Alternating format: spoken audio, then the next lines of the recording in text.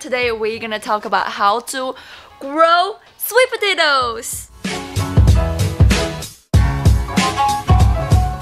Sweet potatoes is one of my favorite vegetables to eat.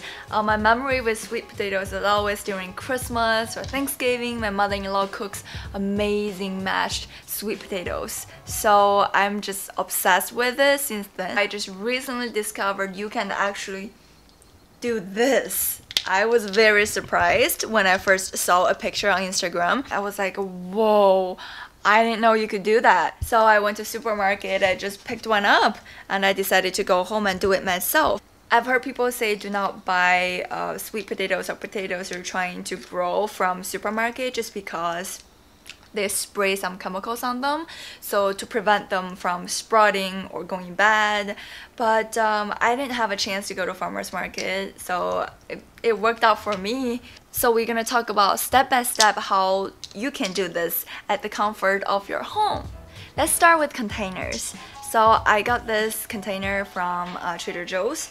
It actually came with a hyacinth bulbs. The whole thing was $2.50. So if you're lucky, you can get your hands on one of these. These are great for any propagation. But I actually just recently moved my sweet potato into this container. I actually start off with this cup, which has a larger opening on the top. The only reason was because the hardest thing to figure out when you try to grow a potato is to figure out which one is the top, which side is the bottom. And I had no idea which one, because at the time you can see the eyes grow from both the top and the bottom. Grow eyes on both sides. How do I know which one is up, which one is down?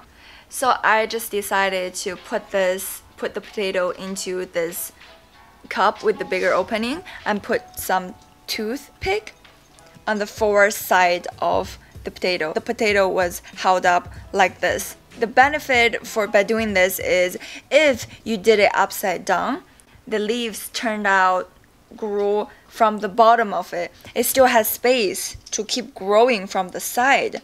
Yes, that did happen.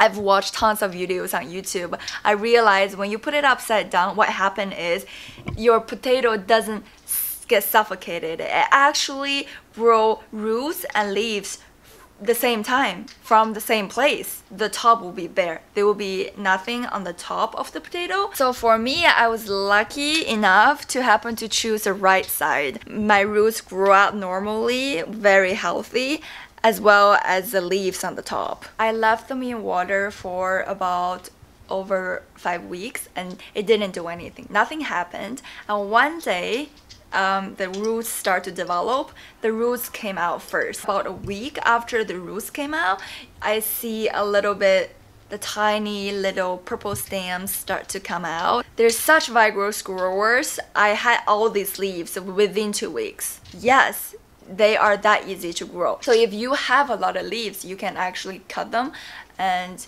just saute them or just put them in your salad, eat them as a salad. And one thing I want to mention is sweet potato is actually not a real potato. It belongs to the family of morning glory.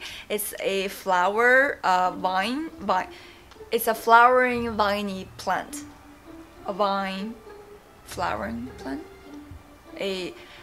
It's a vine that flowers, okay? So you can actually grow it indoor as a houseplant. I mean, I think they look adorable. Now you can see the leaves are turning more and more matte, but I posted a picture on Instagram 2 days ago.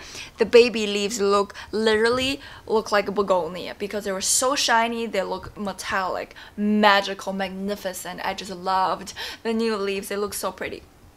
But yeah, as they grow bigger and bigger, their leaves are turning more like matte looking, but they're still very pretty. And the stems are purple. Oh my gosh, I'm just so in love with the foliage. I can't imagine chop it off and eat it. But we are going to chop it off today, just not gonna eat it.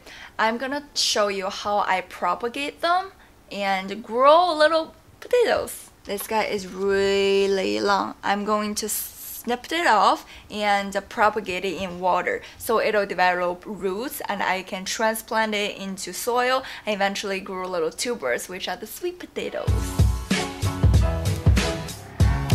Oh, okay, I got it. A little piece of it came off. So this is a root and this is a piece. And this is the rest of course, you're gonna need the roots to develop from nodes. So I'm gonna take off these leaves.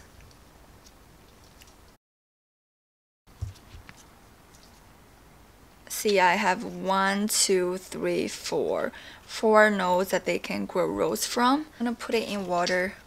And I will, of course, add some water later so it'll submerge all the nodes. So that's my first stem. I'm going to take more when these babies grow up. Thank you guys so much for watching this video. If you like this video, please give me a thumbs up and subscribe. It means a lot to me. It just supports me and motivates me to keep going, keep making more and more great content. Alright, cheers friends! Happy growing!